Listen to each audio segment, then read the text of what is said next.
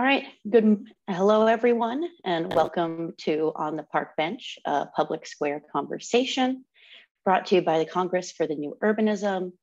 On the Park Bench presents interactive conversations with thought leaders in new urbanism and allied industries, providing an opportunity for the audience to engage in real time.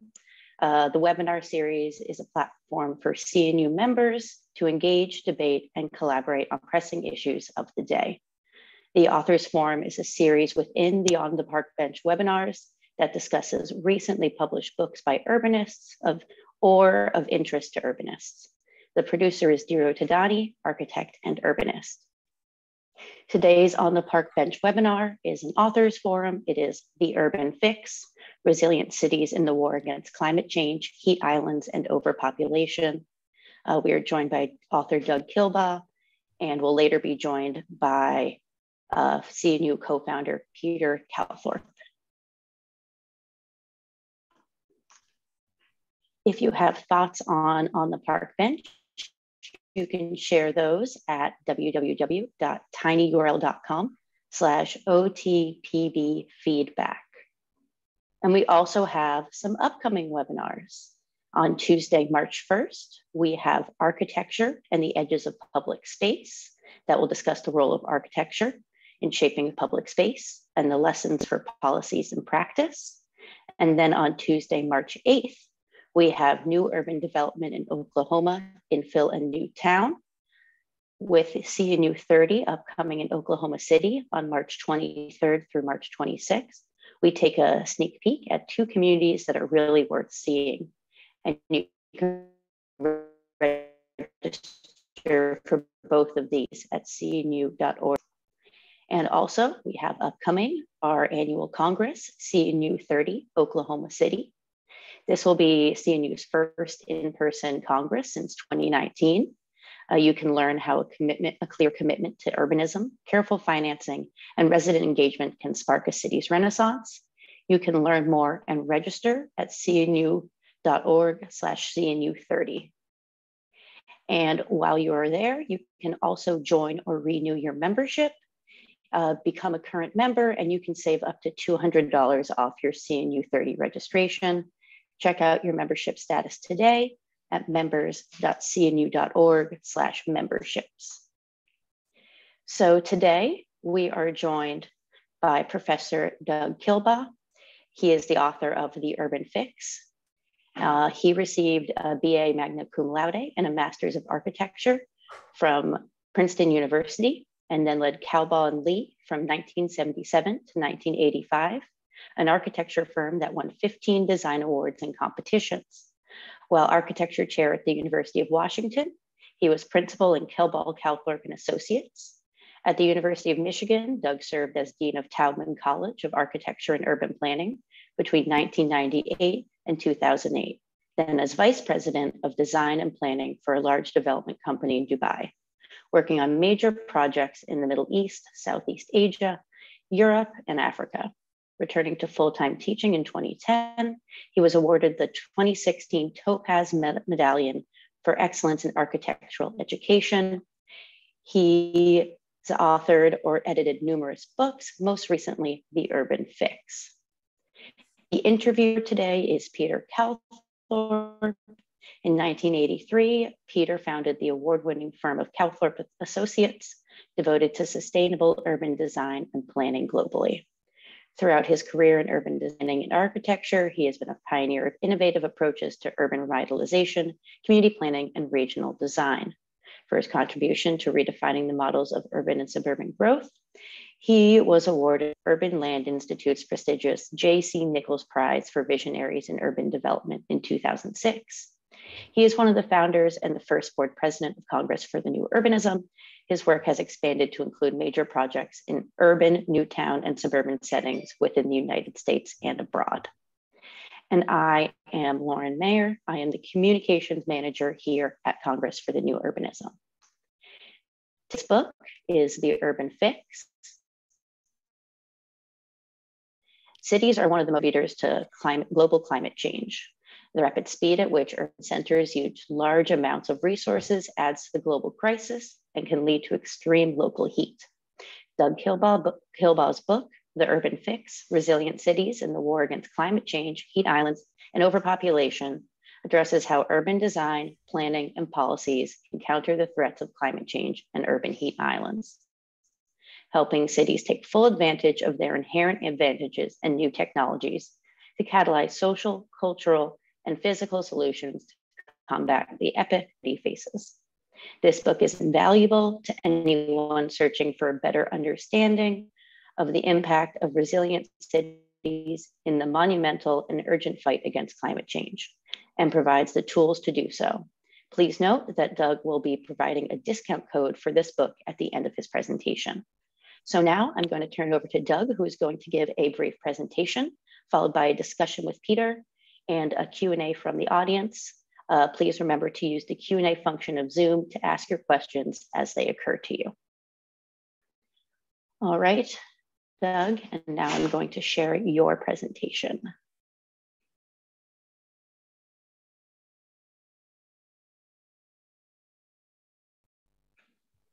Okay, take it away. So Lauren, can you get I may be saying, I may have to say forward. We'll see if I can forward it. Anyway, okay. That's, if you could go back about 4 slides. Right there. Okay, well, that's the title of the lecture in the book. Forward. Next. So human settlements are just as natural as a colony of prairie dogs or a bed of oysters or a hive of bees. People watching in cities is as much about nature as bird watching in the countryside. Unlike organisms like animals, plants, or corporations that have to die, they don't live forever, ecosystems don't have such a finite lifespan, nor do cities. Think how old Cairo, Rome, and Jerusalem are. Next. Oh, I can do that maybe. All right. They have huge footprints though. Eco footprints, carbon footprints, you name it. So how can they be green in ecological terms? You're going to have to go next. I can't do it. Well, look at this important slide. If you look at the top, 2010, 12 years ago, this is energy consumption. Urban is the green, 66%, rural, 34%. By 2040, they're estimating that about 80% of all the world's CO2 will be produced in cities versus the countryside, which with about 20%. They're projected to get worse. Next. So this is a term I coined, the environmental paradox of cities. Next. And this is it in a nutshell. This is CO carbon dioxide emissions per person. It happens to be Toronto. So red is the suburbs and rural hinterland, the low density areas. Purple, I'm sorry, red, the upper bar is low density areas and the lower bar is high density areas. So red is transportation, which is obviously much higher in low density areas, but building operations are also more expensive because freestanding buildings take more energy to heat, light, and cool. And then green is the materials. The energy goes into the materials to actually build those buildings. There's more in the bigger buildings in suburbia. Whereas high density areas, a lot less transportation. And because you share walls, floors, and ceilings, you need less energy to heat and cool your unit. And lastly, more compact construction, higher density development means there's less energy in the materials. Next. So we're going to talk about the urban heat island, which results from the buildup of sensible heat. That's heat you can feel from hot tailpipes and from chimneys and from dark surfaces that get heated up by the sun. It's nothing to do with global climate change. It has nothing to do with the greenhouse effect. It's a local phenomenon. Next. Next, okay. So there's a double whammy living downtown. You have the greenhouse effect that's affecting the whole planet, and then you have the heat island effect on top of it. Next.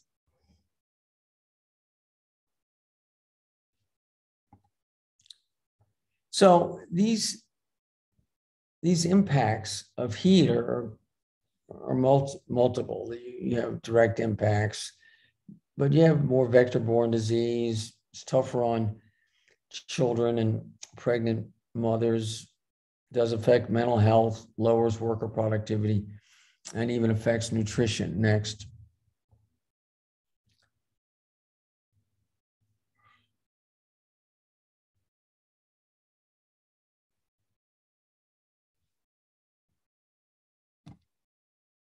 Next. Look at the surface temperatures across this metro area. Downtown on the left, inner city neighborhoods, then outer city neighborhoods and suburbia and the countryside. Dramatic difference. Here it is in terms of temperature. Urban being red shows how cities are getting hotter since 1960 here, and how the countryside's getting hotter too, but there's still a delta. Thanks. Next. Look at the Philadelphia street here. Philly's getting hotter and wetter due to climate change. Some neighborhoods can be as much as 22 degrees Fahrenheit hotter than others for lack of trees and a lot of dark surfaces. If you look here on the far left, it's 84 under that tree. And then in the middle, it's 116 or 17 in the street, 112 on the stoop, etc. Next. So darker pavements on the left don't reflect much light, that's sunlight, whereas lighter pavements do. That's a big difference, 4-to-1. Next. So I'm going to go through 4 strategies to reduce and prevent heat islands. One is generally referred to as albedo enhancement, which simply means lighter color roofs, pavement, and walls. Next. So one thing is we got to make roads less wide. This is a street in Ann Arbor I used to bike on regularly. And first of all, they could depave the parking strips and put gravel in, but this is a quiet little neighborhood, a lot of asphalt that's absorbing heat, plus using a lot of resources to build and maintain. Next. So white paint, you can't beat that. The simplest passive solar technology. It reflects 4 times as much as a typical dark gray black roof. This is really good news. Next. Now, another way is to have less heat from tailpipes, chimneys, and air conditioners, as I mentioned. And this has a lot to do with having better air conditioners because they're spreading like wildfire over the planet.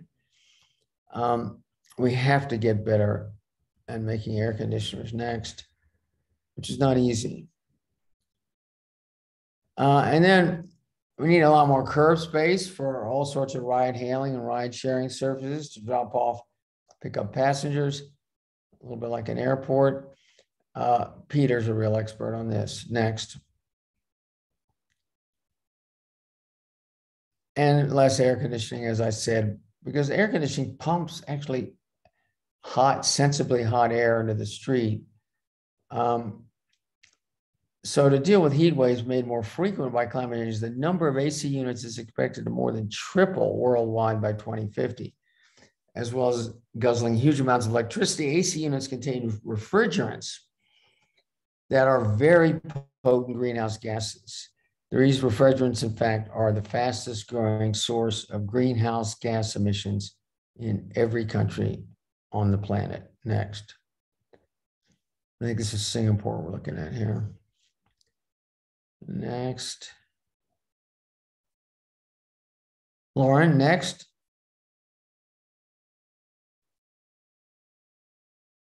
Thirdly, we need to open up street and building canyons to ventilating winds. Next. So here's a urban section, might be called street canyon. You've obviously got the pavement and sidewalk on the lower level, and then you got the vertical walls on either side and the rooftops of those buildings. Next.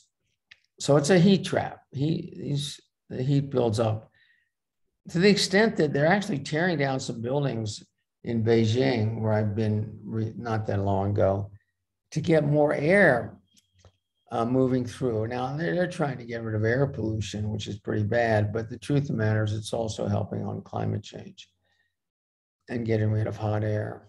Next, tearing down buildings. And lastly, and maybe most relevant, cool microclimates, basically trees to shade, filter, cool the air, and doing lots of other wonderful things. Next.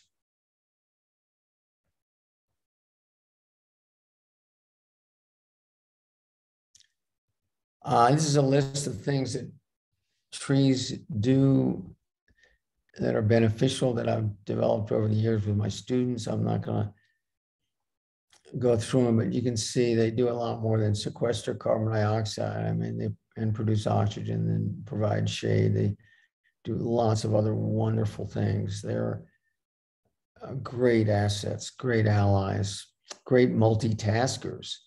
Next. Here's some trees from Savannah, Georgia on the right, taken at the CNU about 10 years ago. And I believe that's Central Park on the right. Yeah, it is. James Lovelock. Earth may be alive, but alive like a tree that quietly exists, never moving except to sway in the wind, yet endless, conversing with the sunlight and soil. Next. Look at the difference between this city in Argentina and San Juan, Puerto Rico. You can imagine how much cooler the one is on the left. Next.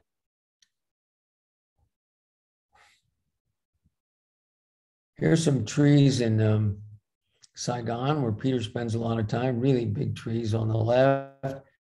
And that's in Buenos Aires on the right. Actually, that's the cover photo from my book. Urban trees actually grow bigger than a forest because they have less competition. And their shade does all sorts of things, mitigating climate change much more effectively in cities than non-urban trees in the countryside. Trees in Metro Chicago provide an estimated $350 million in value in annual carbon storage. The estimated value of its street forest, its canopy, is over 50 billion. And a major insect infestation is a serious issue on many levels. Next. These are real estate values in Portland, Oregon. It's the Columbia River on the on the top, and it just shows that if you have a tree in front of your house, you add value to its sales price. Now, this is an old number. It's probably 2 or 3 times that now. The difference, if you have a tree and if you're in a tree-lined street with lots of trees, the value goes up well over $50,000 now. Next. So we have to plant trees. And this is a search where if you actually plant trees, you get some free searches on the web. Next, Ecosia. So here's a little review of why cities are so important. I mean, obviously we have to deal with climate change. It's the greatest challenge ever to face humanity. And we all know about mixed-use walkable transit served cities that CNU has championed. They have lower carbon footprints per capita, and the bigger the city, the denser the city, the better. Cities also dampen birth rates, which lowers humanity's total carbon footprint. We don't have time to talk about that today, but people who move from the countryside to the city have fewer kids. As urban eons get hotter, they deter people from moving to or staying in cities. This is a problem. We want people in cities for the reasons stated above. Addressing, and this is good news. Addressing urban eons simultaneously addresses climate change. And I argue in my book, because urban eons are more immediate and a more manageable problem than climate change, which is a 50 to 100-year problem versus a 5 to 10-year problem, they can more compellingly motivate people to act on climate change. So cities may be our last best hope. I think I have another slide or two.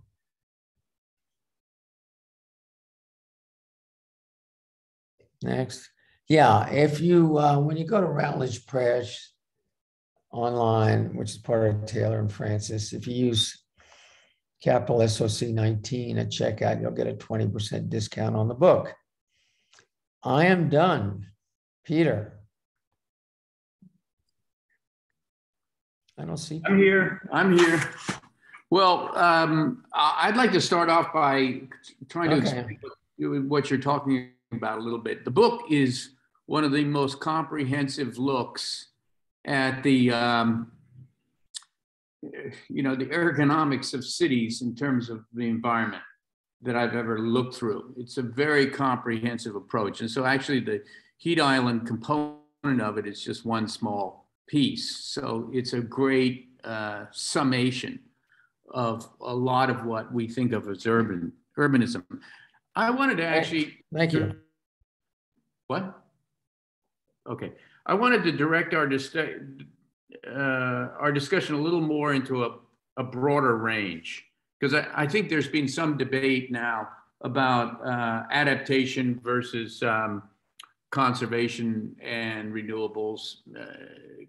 And I think this is actually a third major issue. But in the adaptation range, there's no question in my mind that we have to do all of them. I've been doing a master plan for Ho Chi Minh City, and about a third of the city is already underwater. And as they plan forward-looking, they're inhabiting more and more lowland. So there's a sensibility about where development should happen, which is another layer to what urbanism and new urbanism always talked about, which is where, not what, but where should we grow? And I think transit-oriented development began to think about that at a regional scale. We had endless debates about urban growth boundaries. So the where of cities, I think, is an important discussion item. Adaptation and what you're talking about in terms of heat island is terribly important. The heat will kill people in the not too distant future.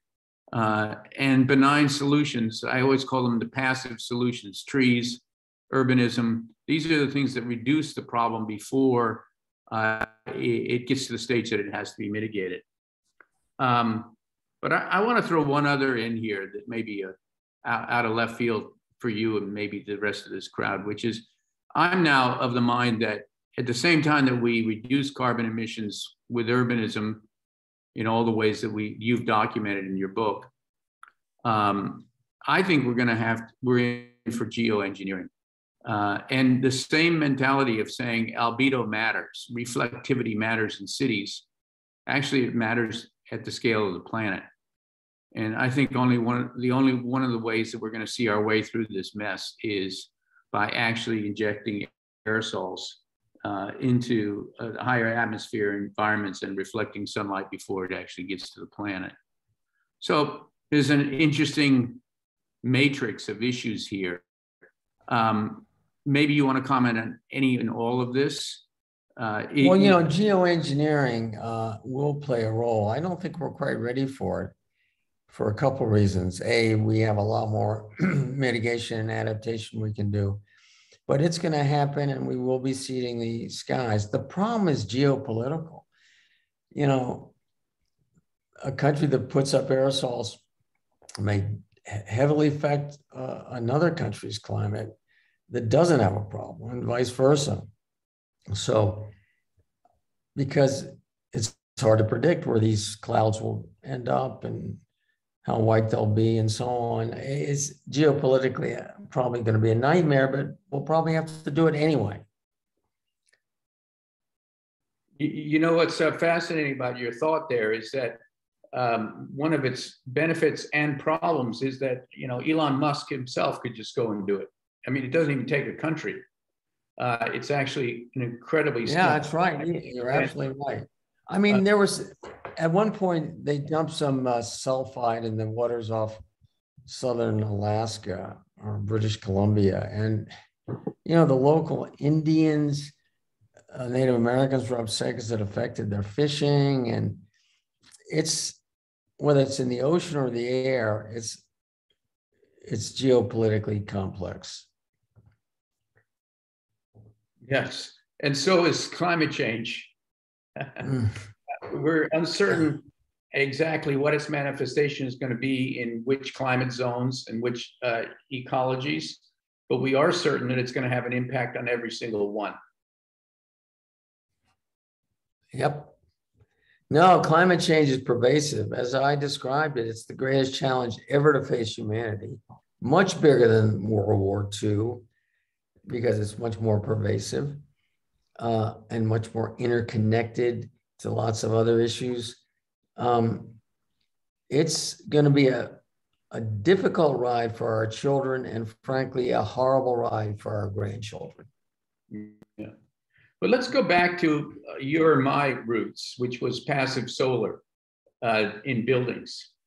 And, as urbanists, we tend to maybe ignore or look past the incredible strides that architects have made with energy efficiency in buildings.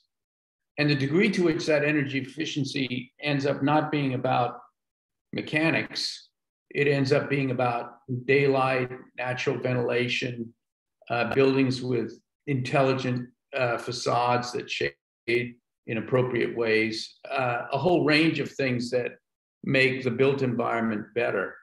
I think the same can be said of adaptation and mitigation in cities.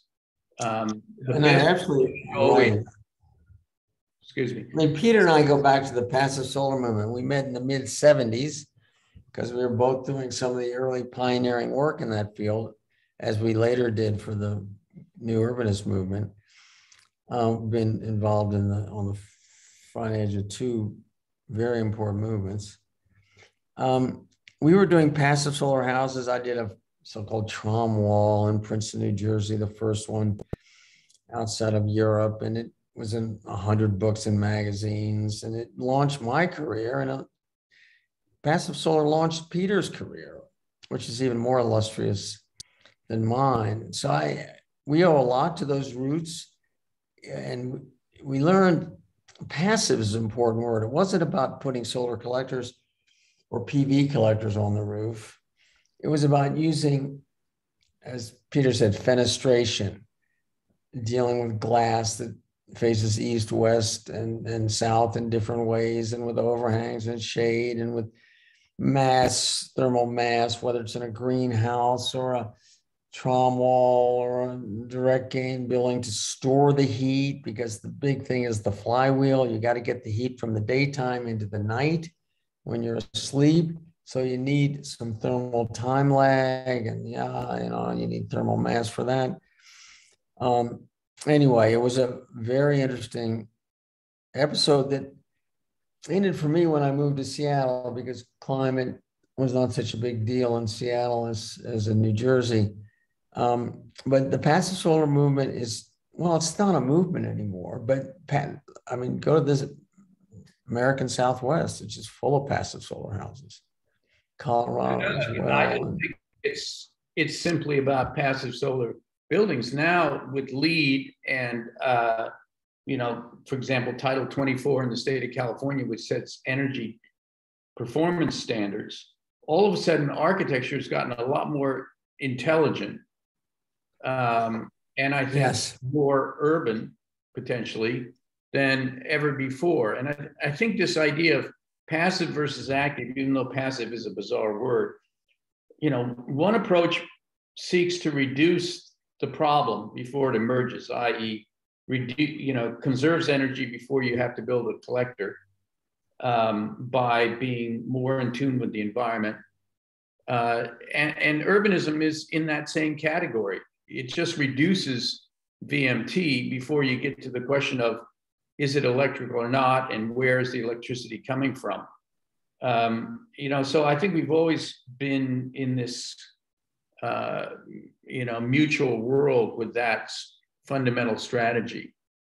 But the other thing your book does is, which is why new urbanism. Yeah. The other thing your book does is it's pretty metric heavy, and I know that there's an endless debate about aesthetics versus and the kind of, so what you can measure and what you can't measure. I've always been a both and kind of person, which is that you need to do both if you're advocating for urbanism, or if you're advocating for climate change mitigation, or even if you're advocating for adaptation strategies. So can you say a little more about the depth of research that you went to in this? Was kind of extraordinary. Yeah, no, I had a sabbatical at Cambridge University. I spent 6 months researching the book and a year and a half writing it. It's a lot of work. I find the metrics are important.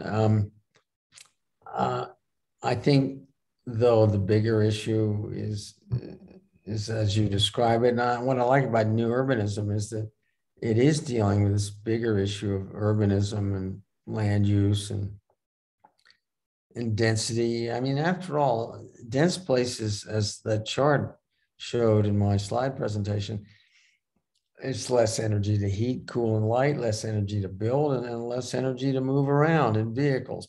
There's more walking, biking, and transit use. So new urbanism is on the right side of the equation in many ways. And I'm proud to be part of it. It's fascinating to me. Sometimes metrics can be incredibly powerful. I'm thinking of one example, which is in China, after a lot of work thinking about their, shifting away from cars and towards transit, walking, and biking. There ended up to be a very simple policy, which was each city has to designate its mode split and then plan its urban design to achieve it, and structure its investments to achieve it.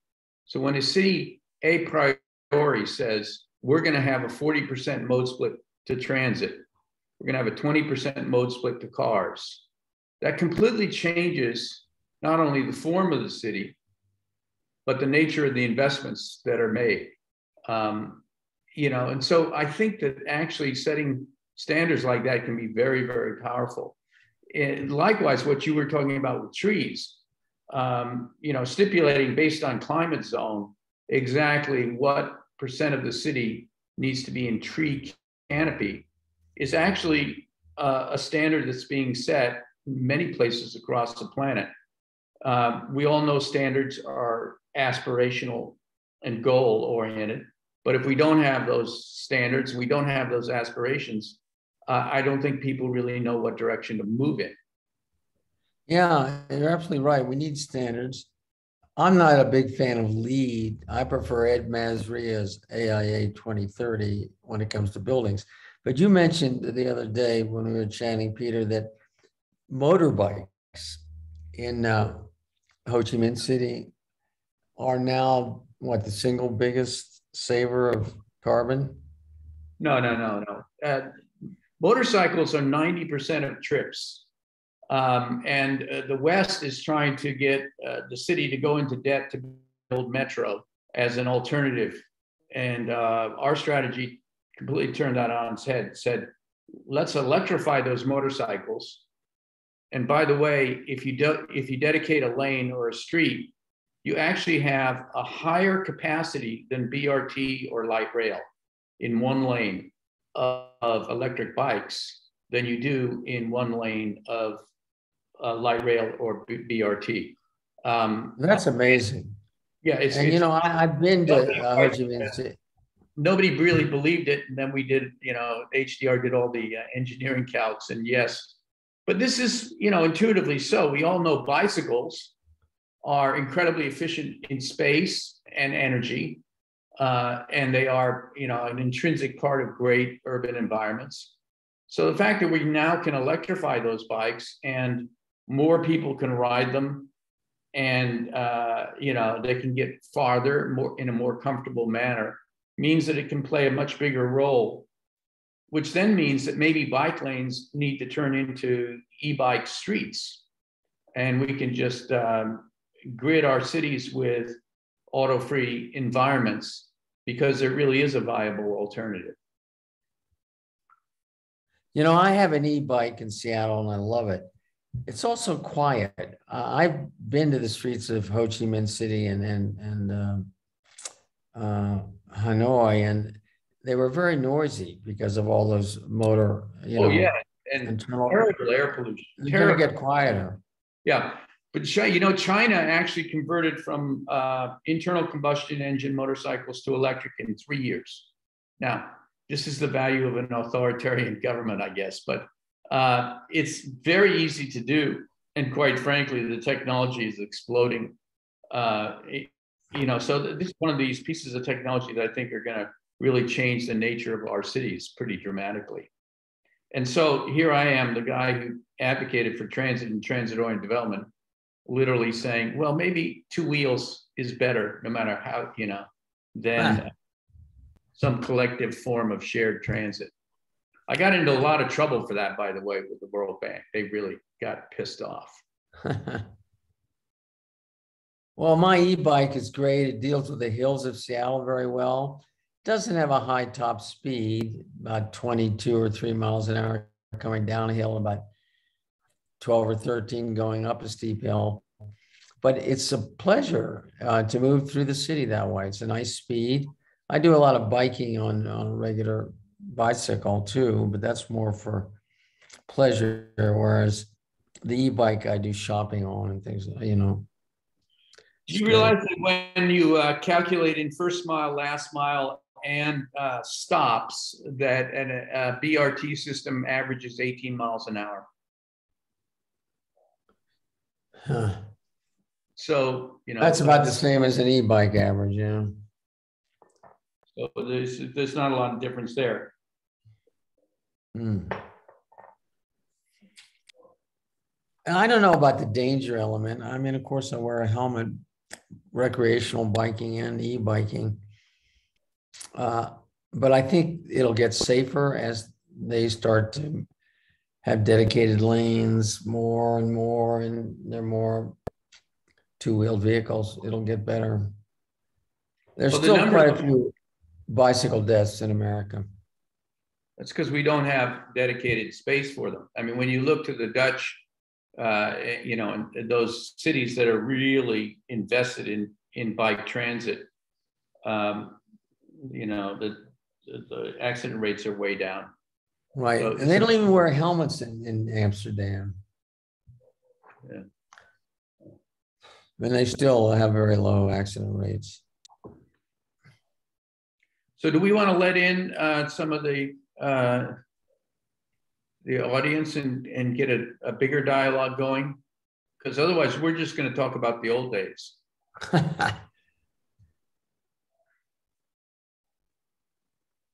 Who's orchestrating that? Hi again. I am here to help out with the Q&A session. This is just a reminder for any audience participants to submit your questions to the Q&A, and we'll be answering them live. So the first question we have is from Stephanie Bothwell. She says, Doug and Peter, tell us how you have seen or experienced the environmental message changing over time. What is the carrot in the US versus China, for instance?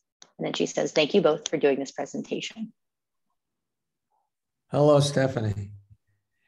Well, I think we've seen a shift from mitigation to adaptation. And now, as Peter says, to geoengineering, which is coming in the future. What else did Stephanie want to know? The shift and... how the environmental message has changed over time. Well, I'll say that... Peter, you can handle that one. Yeah, it's a pretty diverse... You can't actually say the environmental movement anymore. There there are many different layers. There's all the specialists, the people that care about a certain habitat or a certain ecology. There's the Sierra Club, which is really just a smokescreen for NIMBYs. There's NRDC that looks at things in a deep systemic way. So it's pretty diverse. You know, at the positive end, you have groups that are deeply aligned with urbanism and understand that urbanism is the lightest footprint that we could end up with, both in terms of its land and energy and environmental impact. You know, but I also realize that we urbanists tend to think about everything in terms of urbanism, and we forget, well, you know, one of the biggest impacts on the planet is the way we eat and the way we farm, and the percentage of global habitat that's displaced by our eating habits, i.e. mainly beef and non-vegetarian food, you know, and that there is a whole crisis around ecologies and habitat and the rest of it. And God bless them for shining a light on that issue. And quite frankly, also in terms of climate change, it's the same kind of thing as with cities. You can solve for a more sustainable agricultural systems at the same time that you're absorbing carbon into the soil. So rather than petrochemical fertilizers, more natural systems. So the environmentalists go farther than us in some areas. They become specialists, which tragically, many in the built environment become specialists. So same flaws, same dangers.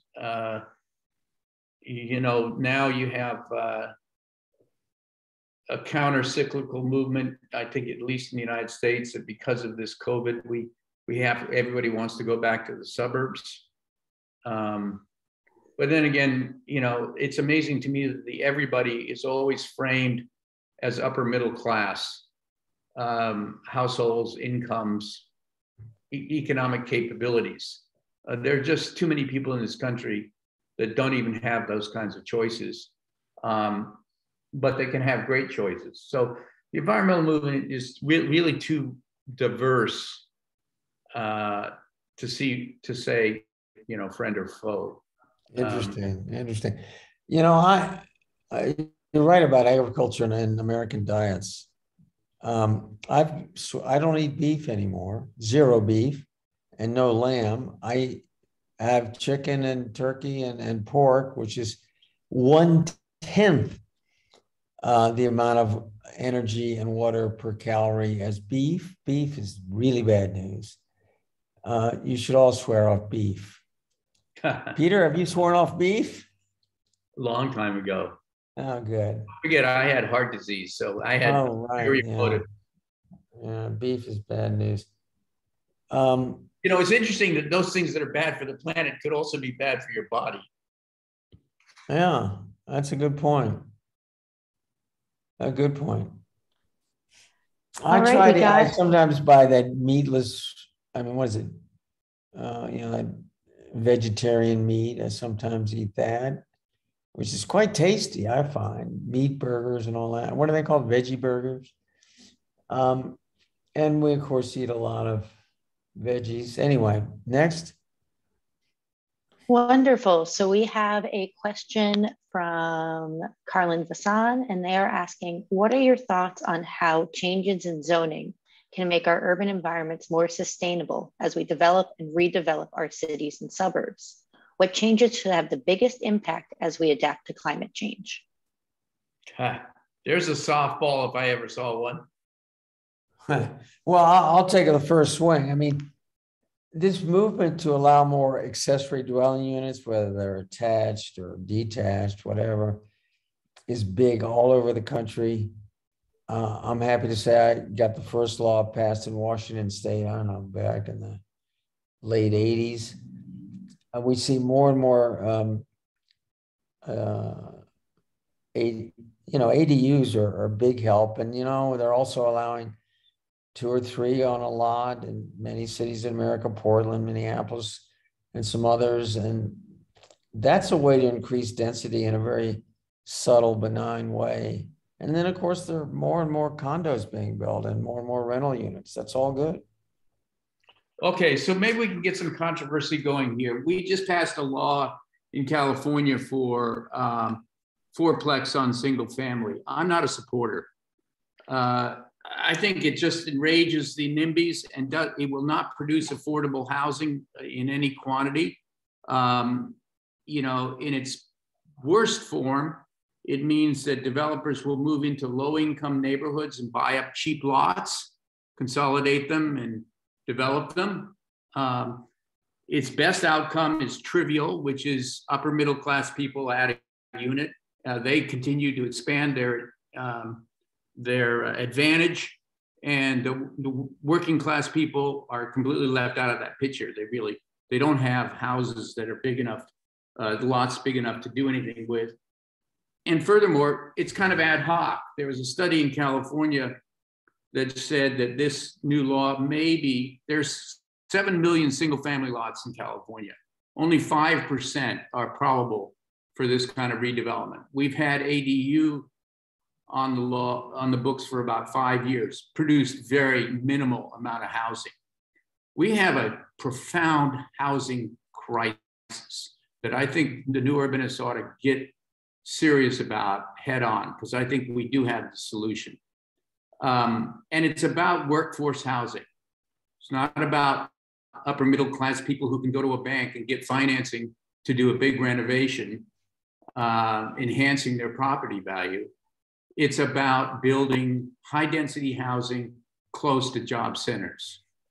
And there is a big solution, which is strip commercial, which is now moribund land, actually has the capacity. We did a study for 5-county Bay Area and LA County alone. 3 million units could enhance and reshape these arterial wastelands into livable places that actually supply housing in a distributed manner through our regions, cross-cut through communities, so the wealthy communities don't say no and the poor communities have to take the burden. I mean, there's big solutions here. And I actually think that this missing middle thing, it tragically is kind of a sidebar that's really not going to accomplish much other than, well, what do we have right now in California? We have a ballot initiative to not only roll back that law, but also eviscerate the capacity of the state to set housing policy and overcome local NIMBYism. So this is a big, big topic. I'm pretty passionate about it now. No, I think you're right. I mean, ADUs are not that big numerically, but you know, we had one in our house in Seattle before we moved, and there are a lot of them. Now, the real conundrum for me, and maybe Peter can help, there's housing being built everywhere, multifamily housing in Seattle. Everywhere I drive, and I drive a lot delivering flowers for my daughter. And it's just amazing how much construction there is. I am sure supply is exceeding demand. For some reason, the supply-demand curve isn't working. And I've asked a lot of people, including some very connected people in Seattle, why isn't supply and demand working? Peter, do you know why it isn't working? Because the supply is immense, but prices keep going up. Well, you're wrong about the supply. The supply is completely inadequate. Not in Seattle. Yes, it is. And I have the data, Doug. I mean, driving around and having anecdotal impressions is one thing, but actually doing counts of permits is another. I'm sorry. What's going on is since 2008, you know, which was a good hard stop to suburban sprawl, because really what happened there was the financing behind remote single family dwellings imploded. And, you know, which was tragically entry-level affordable housing. Remember, drive till you qualify kind of stuff. So the workforce was driving farther and farther from their jobs in order to afford cheaper and cheaper subdivisions. And it went to a breaking point. Since that time, there's really been no housing policy or methodology of scale. Now, you may see a multifamily here or there, but to do it at a systemic level, you need to get past the NIMBYs. You need to be able to insert, and we did a study for one arterial in Silicon Valley called El Camino. The land on fronting El Camino could take care of 250,000 households. I mean, this is at the scale that we can be advocates for. You know, we were advocates for infill and mixed use, but unfortunately, that kind of incrementalism in the face of local entitlement processes that take decades now and litigation to get through means that anything that actually makes it through those sieves is so expensive, it's not particularly helpful. So we need as of right legislation. And it's got to be across the board. So cities like Palo Alto, the wealthy cities have to do it as well as the poor cities. And then once you've done that, lo and behold, you've put density into a ribbon that can be easily served by transit. So there's a pretty clean fit. It's a different kind of urbanism. It's not nodal. It's not neighborhood focused. It's not TOD focused.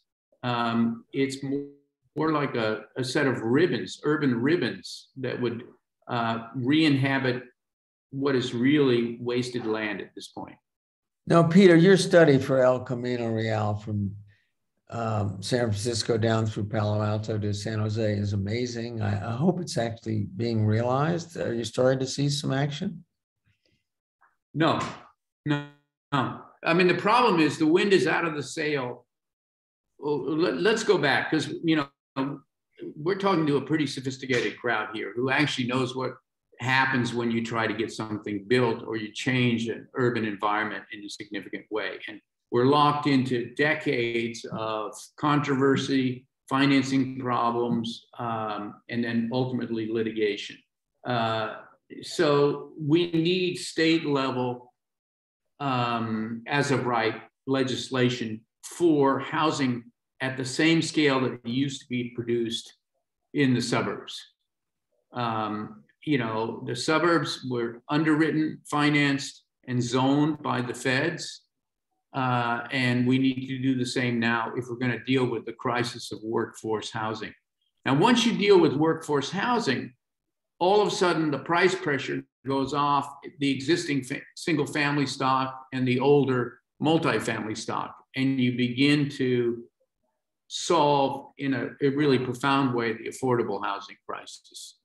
But until we get supply-demand balance, until we deal with not you and me and people wealthy enough to have a single family lot and play around with it, but people who are barely struggling to get through and make ends meet, until we deal with housing for that cohort, we're just nail gazing as far as I'm concerned. So we actually have a question from R. Philip Lockwood that dovetails nicely with that. And it is, what advice would you give in regards to balancing affordability with sustainability? In economically distressed cities such as Detroit, eco-friendly measures are often seen as reserved for the wealthy.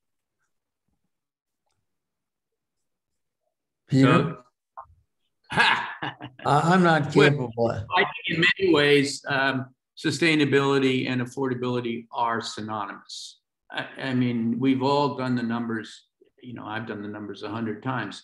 And God bless him, Scott at the Center for Neighborhood Technology made it clear and actually got his nose in the door at HUD some time ago with the idea of the cost of transportation and housing being, you know, fused at the hip. And that's what really killed people. 2008, you know, it's ironic that we let that event happen without articulating the fact that it wasn't just about Wall Street and subprime mortgages. It was about building too much of the wrong stuff in the wrong place. And when you have too much of the wrong inventory, what do? You discount it. You give all sorts of absurd financing techniques to move the inventory that no longer really functions for the household's incomes or lifestyles. So we missed that moment, but I still would like to go back and harp on it. But sustainability is about infill. And the big question has always been, because we all know infill is right, the question is where, exactly where? And we can be very, very precise. We've overzoned commercial land. We've overzoned strip commercial, especially now that Amazon and the rest of it, we're all online anyway, shopping. This is a huge inventory, just like the cow pastures used to be at the periphery of our regions, where it was an inventory of land for sprawl and subdivisions. This is a huge inventory for urbanism. And if you actually do the numbers, you discover that it's not anecdotal, it's actually systemic. Listen, I've got to go in about 3 minutes, unfortunately. We're supposed to wrap this up, right? Yes, we are ending here in 2 minutes, and we actually just have one question left. It is from Andreas Duani, and it basically is the 15-minute or 5-minute e-bike shed that may encompass more than 1 million people. So what discipline do they then employ to measure the integrated diversity that will be lost with the elimination of the TOD shed? The requisite diversity of income and activity of new urbanism practice could easily replicate that of suburban sprawl. What do we do about that? I'm not sure. First of all, urban form, I know Andreas understands this. It's not just a subject of one topic like mobility or 15-minute mobility by whatever means. We were just talking about the affordability crisis. This is the biggest crisis we have. Congestion is there, air quality, carbon emissions, but right alongside of it is the fact that the working poor in this country have been neglected. We don't have an American dream that works for them. Quite frankly, it's one of the reasons that you see the populist right moving up in its political might. There's a level of frustration and anger that's extraordinary. We keep thinking about things that work for us, and that's the wrong mindset. Does a 15-minute e-bike modality mean that we're going to have sprawl? No, because sprawl is also dependent on the economics of low density development, which is not great. Once you take into account services and infrastructure, low density, before you even get to construction, low density doesn't really fit the bill for the everyday economics of the working class in this country. So those days are over, and there are many forces at work that blend together to create what I think would be pretty extraordinary phase of urbanism that has more to do with infill than anything else. Wonderful. Wonderful. Thank you so much. Looks like we're just after 1 o'clock, so I will go ahead and wrap this up. Thank you to Doug and Peter and Diru for being a part of this authors forum. We will have a recording of this On the Park Bench webinar available tomorrow. And thank you so much for joining us. Thank you, Doug. Thank you, Peter. And thanks, everybody. Rob and everybody at CNU. See you in Oklahoma City. All right. Goodbye, all. Ciao.